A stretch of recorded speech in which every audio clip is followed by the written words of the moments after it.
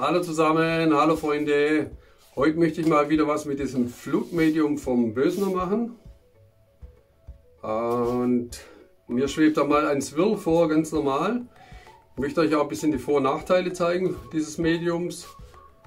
Und werde darum die letzte Farbe noch mit euch anmischen. Ich werde Gold nehmen, auch etwas dickflüssiger, damit ihr einfach seht, was so der Unterschied beim Anrühren ist. Okay, dann würde ich sagen, lasst uns starten. Bis gleich.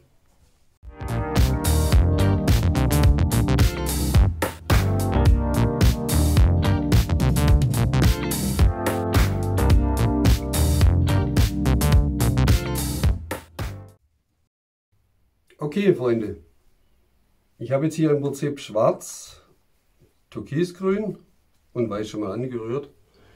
Ihr könnt es vielleicht hier sehen. Also erster Vorteil ist im Prinzip, dass ihr so gut wie keine Luftbläschen drin habt. Das ist ein Vorteil. Zweiter Vorteil, die Farben bleiben praktisch konstant. Also die hellen nicht auf wie durch den Vinylkleber, sondern bleiben eigentlich diesem Farbton treu. Ups, was ist da passiert? Da ist mir eine Wurst raus. Nicht gut. Okay. Ich nehme jetzt dieses Gold. Das ist auch etwas dickflüssiger, also ähnlich auch die Amsterdam. Hier muss man halt etwas mehr Farbe nehmen. Das ist dieser Nachteil. Und dann mische ich im Prinzip erstmal halb an, also das heißt halb Farbe, halb Medium. Man braucht halt etwas mehr Farbe. Dann erstmal umrühren.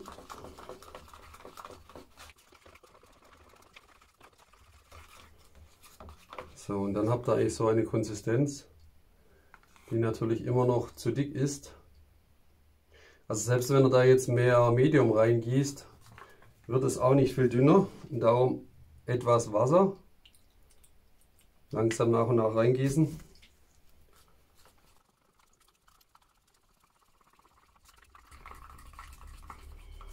Also ich mache jetzt einfach das mal für die, wo es noch nicht kennen.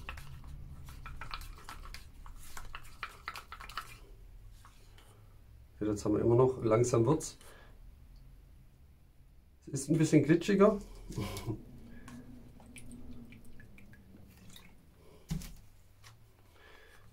Die Farben laufen dann halt auch etwas besser, dünnflüssiger und wie gesagt ohne Luftblasen.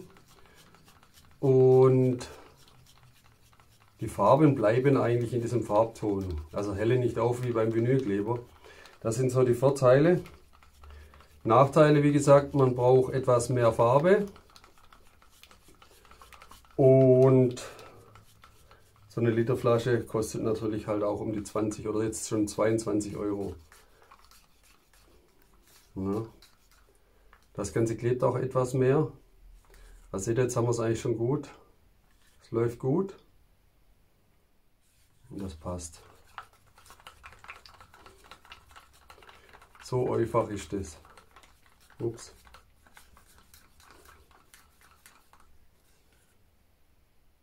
Ja. Also auch nicht zu dünn machen. Sobald halt dieser Faden, wo reinläuft, abreißt, seid ihr zu dünn. Dann noch etwas Farbe nach oder Medium nach, damit es wieder etwas verdickt. Okay, also wie gesagt, ihr habt kaum Blasen, man sieht es eigentlich im Schwarz recht gut. Das sind halt schon Vorteile. Weiß ist etwas dicker, aber das lasse ich jetzt so. Okay. Und da ich ja etwas Spaß haben möchte, mache ich bei einem Swirl trotzdem, und zwar, ich denke mal in das Türkis, ein Tropfen Silikon, aber nur ein Tropfen. Ja, ganz normal von dem 300er.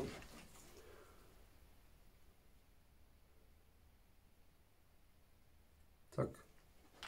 Nur ein Tropfen, weil ihr kennt das ja, wenn ihr den Swirl macht, habt ihr eine super Struktur. Wenn ihr das dann ein bisschen erhitzt, die Bläschen rausmacht, Luftbläschen, dann verhauen euch die Zellen natürlich das ganze Bild wieder. Darum einfach nur, damit wir ein bisschen Spaß haben an Zellen, aber ganz wenig. Ich hoffe natürlich auch, dass es funktioniert und nicht trotzdem alles kaputt macht. Okay. So, also schwarz, türkisgrün, weiß und Gold. Jetzt seht ihr hier das Gold. Das sieht eigentlich jetzt schon wie Originalton aus, ne? Da habt ihr halt den Vorteil beim Bilder gießen.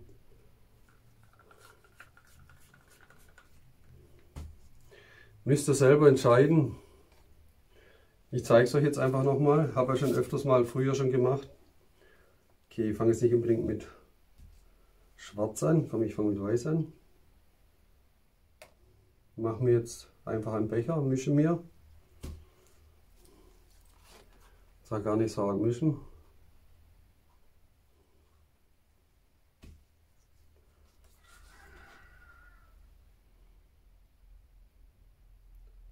So dass ihr das seht.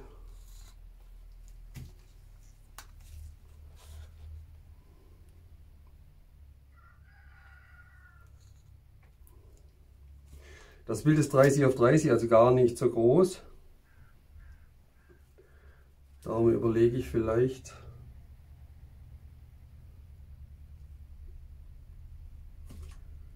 ob ich noch ein Bild mache. Das haue ich aber dann ins nächste Video rein. So. Na, schwarz, ja, nein, nicht so viel schwarz. Lieber noch etwas Gold. Okay, Farben mal zur Seite. Dass sie nicht stören. Okay, und dann fangen wir mal an. Ich mache den Becher etwas eckiger vorne, also spitziger.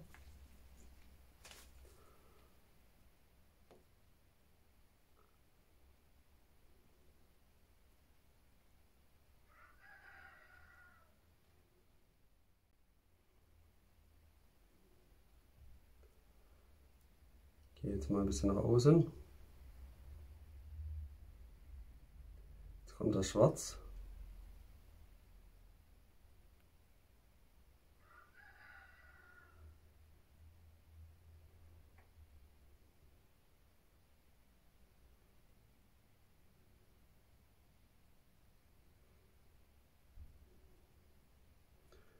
Kommen noch etwas hellere Farben.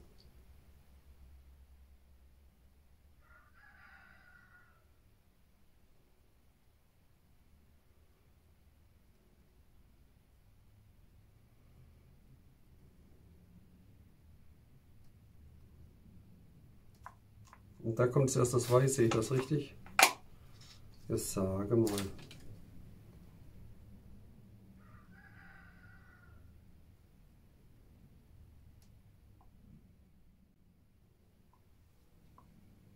Okay.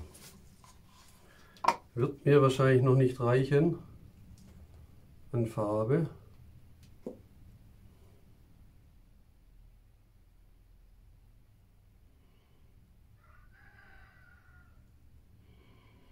Dehne das jetzt noch mal etwas auseinander.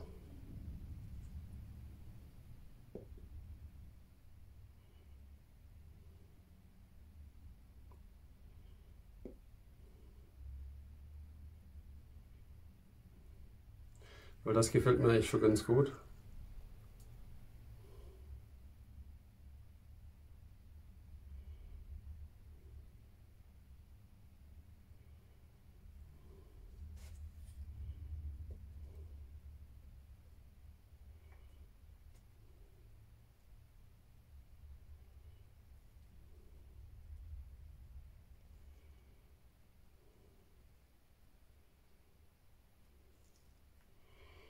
Und wieder zurück. Gleichzeitig etwas nach unten laufen lassen.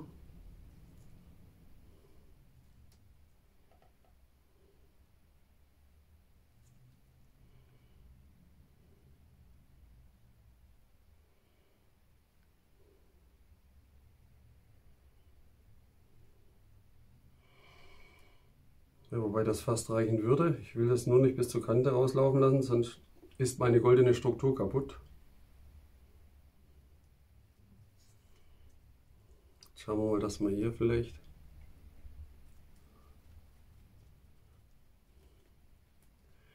schon mal eine Ecke zu bekommen. So.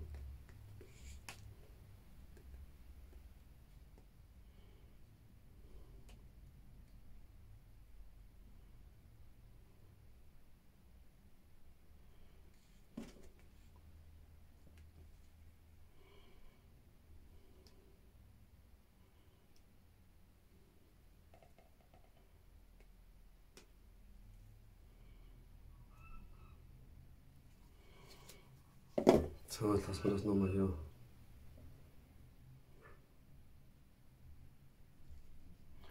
Das in die Mitte laufen. Richtig schön hier und das auch. Und darum bin ich jetzt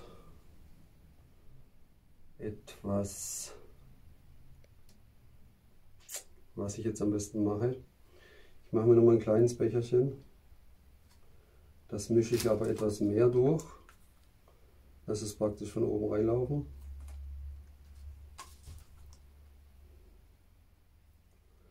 Mehr Gold und noch etwas Schwarz.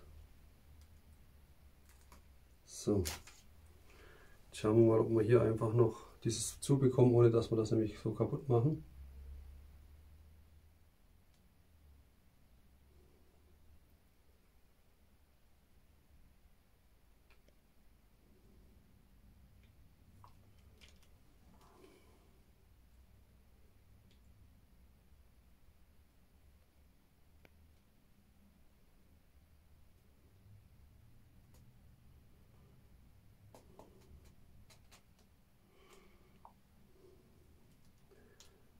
So.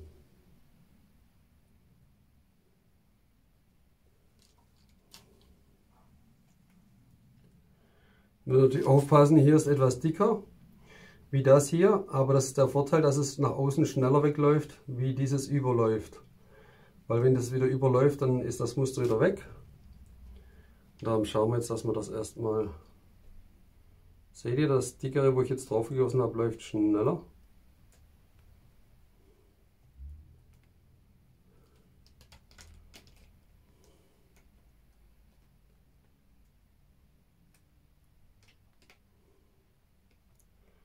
Naja, etwas schneller. Ziehen wir das hier mal schon mal zu, damit es schneller über die Kante läuft.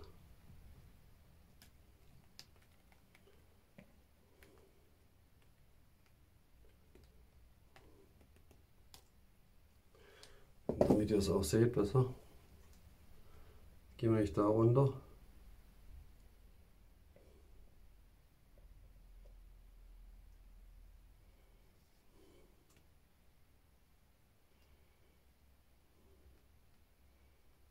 Ja, es überläuft trotzdem etwas. Aber gut. Sieht trotzdem schön dreidimensional aus, finde ich. Schnell wieder zurück, sonst ist mein Muster weg.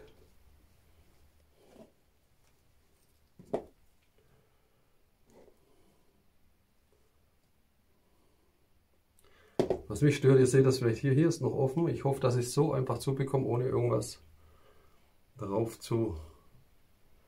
mit meinen Finger zu machen.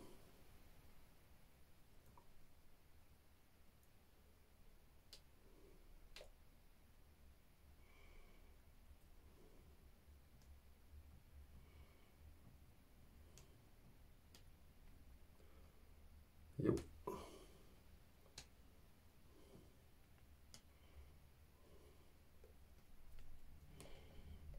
So, Kante zu, Kante zu, wichtig, nicht Kante zu,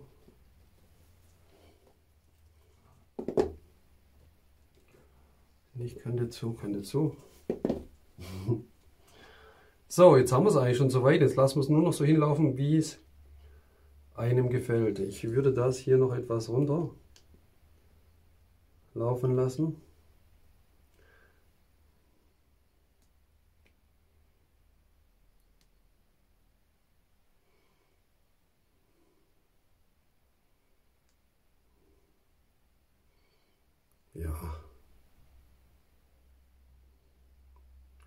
dass, genau, dass dieses hier, wenn ihr seht, dass noch etwas auseinanderzieht auch.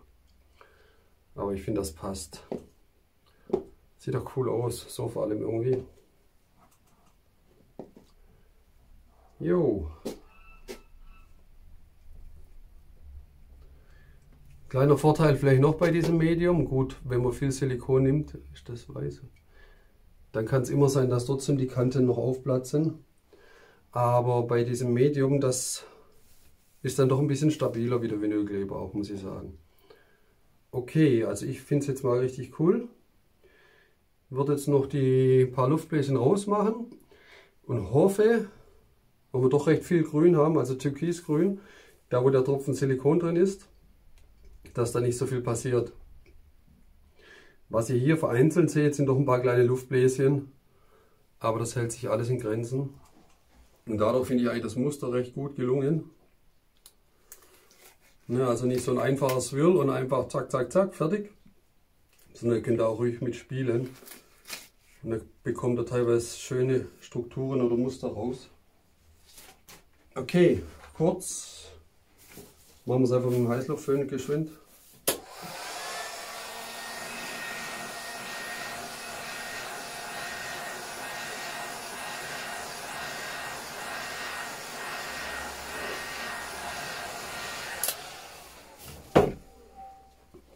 Das reicht schon und da sehe ich, da habe ich keine Farbe. Heide Bimbam. Aber ich kontrolliere nachher sowieso nochmal die Ecken. Und am besten, wir haben die Becherchen alle soweit drin.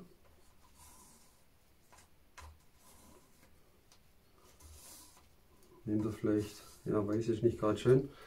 Aber die Kanten einfach abstreichen, dann läuft später nicht mehr so viel herunter von eurem Muster, kann dann auch nicht mehr so viel kaputt gehen, wenn es nach außen wegläuft.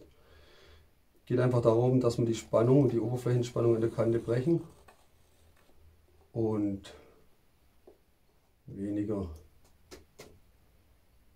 durch die Farbe davonläuft. So. Ja. Naja, okay. Ich sehe es halt nicht genau. Supi, dann würde ich sagen, ja, vom Silikon passiert nicht so viel. Bin ich aber ehrlich gesagt auch froh, weil wir doch noch einiges an Luftblasen drin hatten. Und das passt. Aber das Bild finde ich echt cool geworden. Awesome. Also, ich lasse es einfach mal wieder für 10 Minuten einwirken und dann zeige ich es euch wieder von nahem. Dann bis gleich.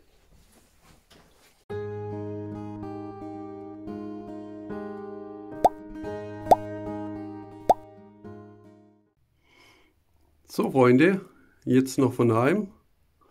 Also ich finde, es ist mega geworden. Diese Windrose, weiße oder was auch immer das sein soll. Cool.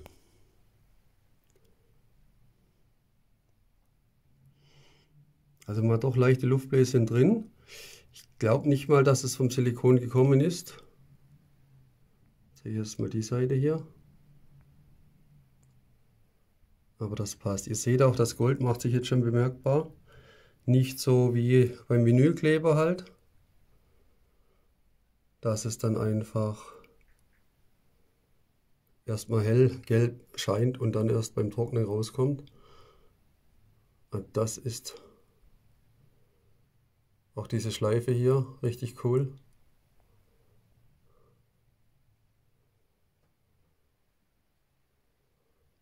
Hier dieses Federartige. Das passt auch irgendwie, ne? Links und rechts außen goldig und in der Mitte hell. Okay, cool. Dann hoffe ich, dass es euch wieder gefallen hat, etwas gebracht hat, neue Inspiration und dann bis zum nächsten Mal. Tschüss.